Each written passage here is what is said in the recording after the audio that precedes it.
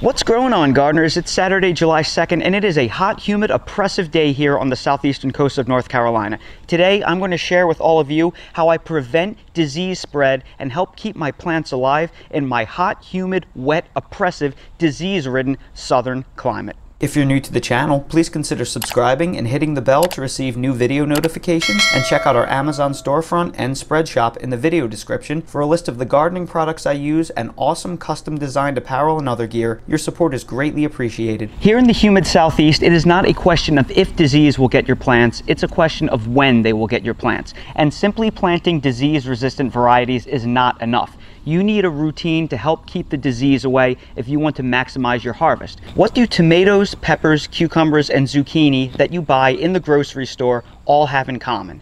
Well, aside from being the most common vegetables that we grow in our annual vegetable gardens here in the United States, the thing that they all have in common is they were almost certainly grown indoors in giant commercial greenhouses, and that's for a very good reason. These plants absolutely hate getting wet. When they get wet, it spreads disease. They do not like being rained on. In fact, if it were up to those plants, they like to grow in semi-arid areas along river or creek beds so their roots can collect as much water as they want from the rivers and streams without ever seeing a drop of rain touch them. The sad reality is, if you live in any kind of climate that has significant humidity or rainfall during the growing season, and you're growing your disease-susceptible plants in an open-air garden like I am, because you don't have a big hoop house structure to grow them under, you're going to have to deal with disease pressure. It's just a fact. Despite the fact that we have had a significantly drier than average summer so far, my tomato plants are still, for the most part, covered in disease. When you deal with rain and humidity during the growing season, it is imperative that you have a good natural fungicide spraying routine to help keep the diseases away. And my normal routine is to use this liquid copper concentrate that I have linked down in my Amazon storefront.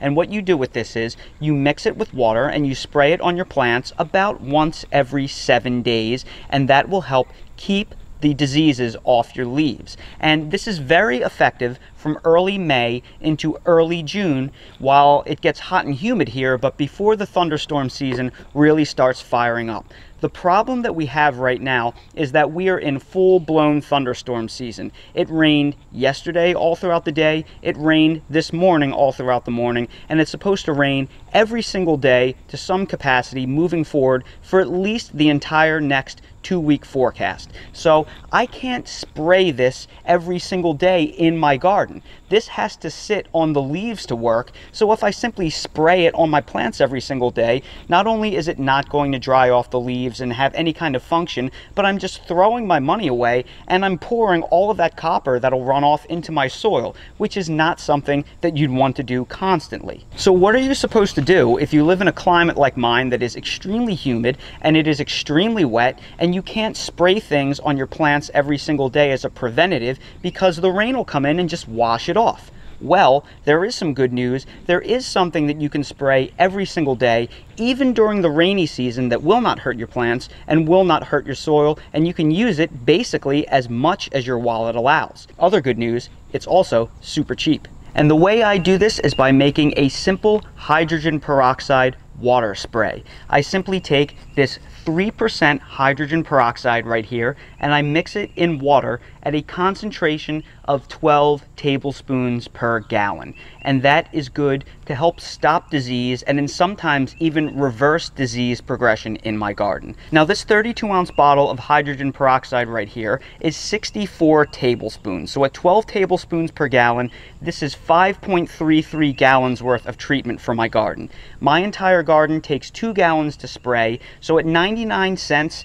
each container, that means it only costs me 37 cents per treatment every single time I spray my garden. So it doesn't get much cheaper than this. You just have to absolutely make sure that you buy 3% concentration hydrogen peroxide, because if you buy a stronger concentration, you are going to have to reduce the concentration of the amount of tablespoons into your water commensurately, or else you will burn up your plants. I find that 12 tablespoons per gallon is about as strong as my plants can handle without causing any kind of damage, but you should test spray first on your own to confirm, to make sure that you don't see any damage when using this method. Now, some of you may be thinking, you said this was a natural means and hydrogen peroxide is a chemical. Well, hydrogen peroxide is a chemical just like water is a chemical. Do you consider water a chemical? Because if you consider hydrogen peroxide a chemical, then so is water. Water's chemical formula is H2O. Hydrogen peroxide's chemical formula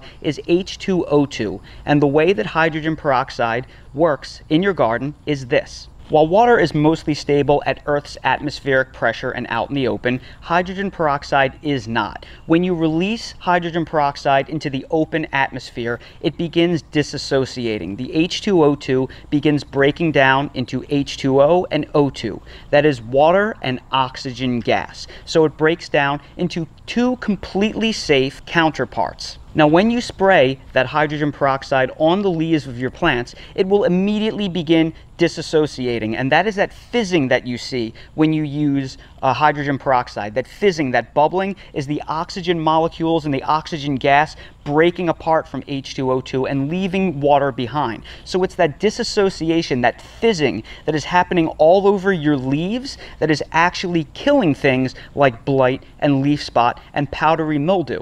It is actually really effective as a cleaning agent, and because it simply breaks down into water and oxygen gas, it leaves no nasty chemical residues behind. It's pretty much as pure as a method of treating disease as you could possibly hope for. Now, before you begin just spraying hydrogen peroxide spray in your garden all willy-nilly, there are a few things that you need to know so you make sure you do it correctly.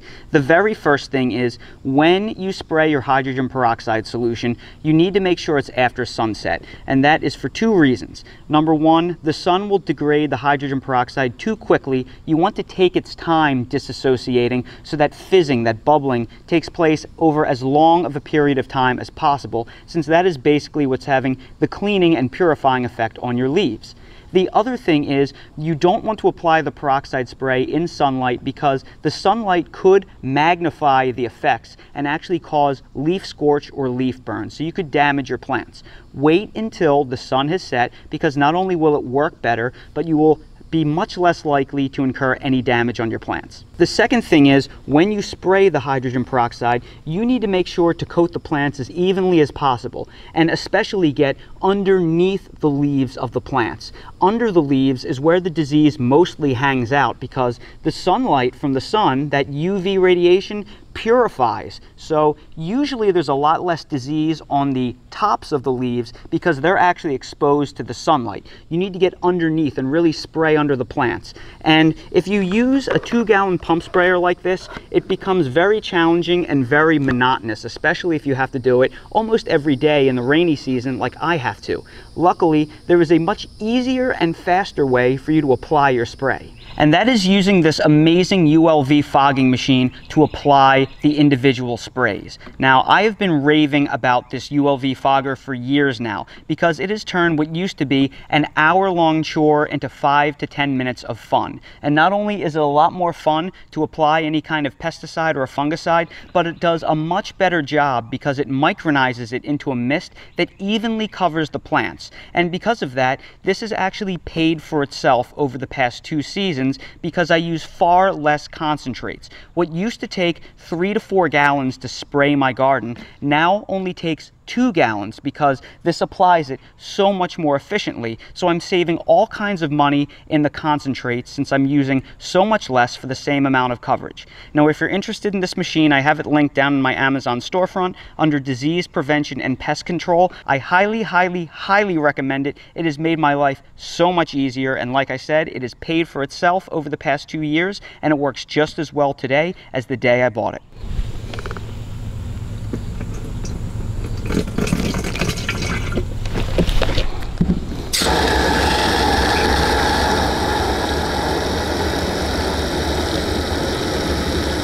So now that our machine is full, we're going to go apply it to our most disease-susceptible plants.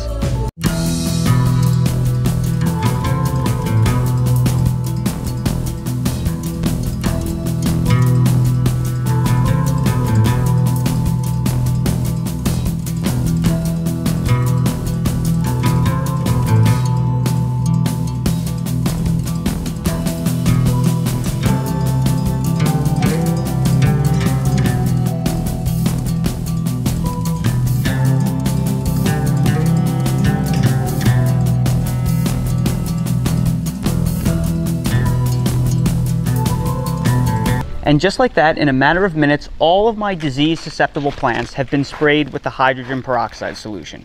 Now, I want you to be reasonable about this peroxide solution and not expect miracles to happen. This hydrogen peroxide solution is not going to cure all diseases from your garden, and it doesn't have to.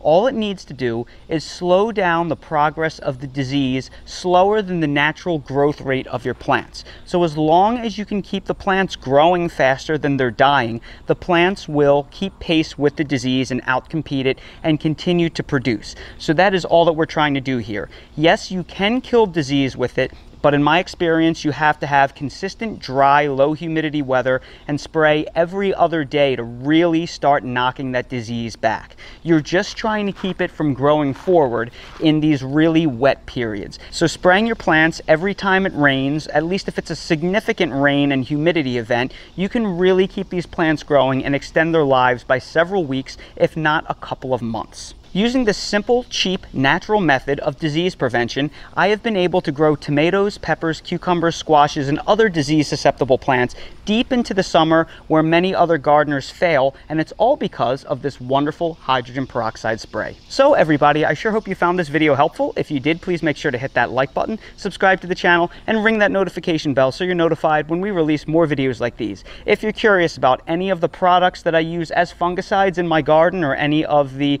products in general, they are all linked in my Amazon storefront link down below in the video description. And while you're there, check out my spread shop for custom merch if you want to support the channel. Thank you all so much for watching, and I hope to see all of you again on the next video.